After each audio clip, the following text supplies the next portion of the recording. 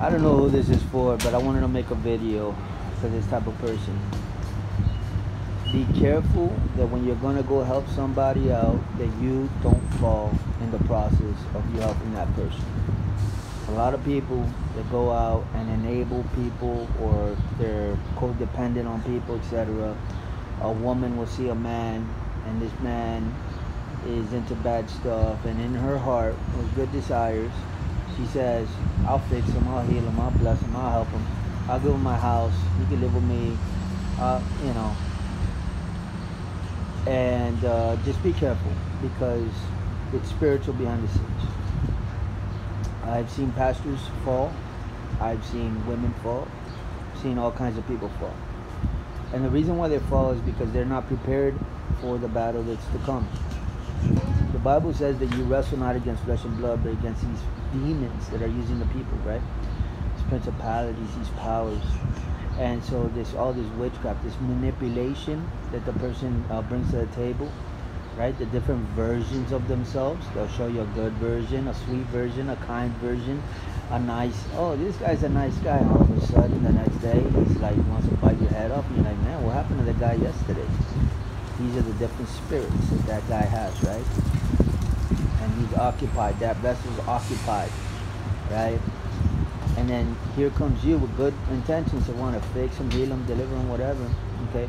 But be careful. The Bible says be careful that you don't fall in the process. Because the demon will look at you, and they'll look at you like you're a target.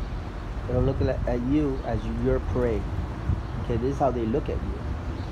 And if you don't know who you are in Christ, you'll be like those people that went to cast out a demon, and the demon says, Jesus I know, Paul I know, but who are you? And those people were chased out of that place, butt naked, running away, because the demons went and attacked them. The battle is real. There's no mistake about it. I've seen people, good people, pastors and everything, fall because they bit off more than they could chew.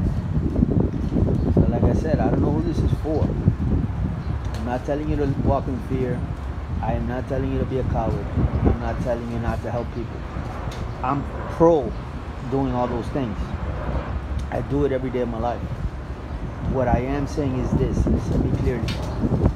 Be prepared for the backlash. After you help people, bind up the spirit of vengeance, retaliation, and revenge. It's important that you do that, because you can help somebody and then you get attacked and you go home.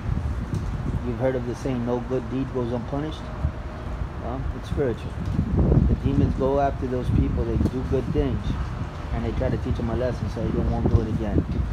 God didn't call you to shrink back. He didn't call you to be a coward. He didn't call you to, be comfortable and not do anything. I'm not telling you to do those things. Please listen to my heart. I'm just trying to say, build yourself up in the truth.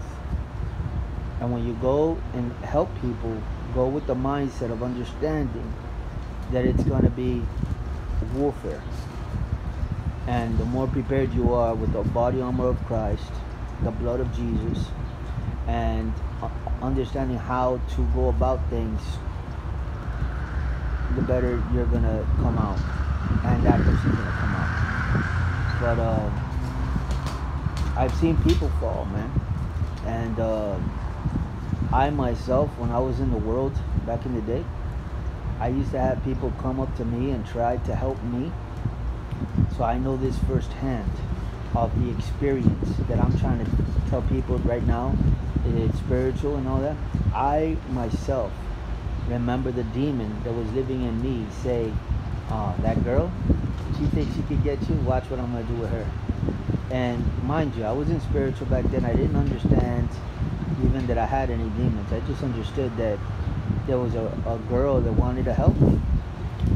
And she was reaching out in a godly way, giving me tracts to read and stuff like that. And I could see her efforts. And I remember the demon. And the demon's assignment was, oh, that girl, we're going to get her. We're going to make her twice as bad as you by the time we're done with her. Because I wasn't in control. It's an illusion that a sinner is in control of their own life. The demons run those people. They're not in control of their own life, right? That's why they do the things that they don't want to do, right? And that those things got to be, they got to be delivered from those things.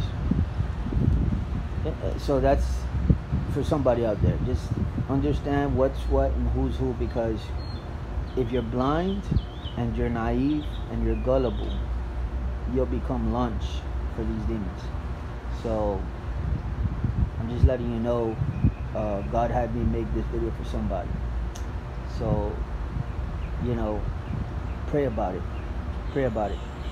If you're trying to help somebody, I just want you to take it to God and really go about it strategically with caution and understand how to go about it. Okay? All right.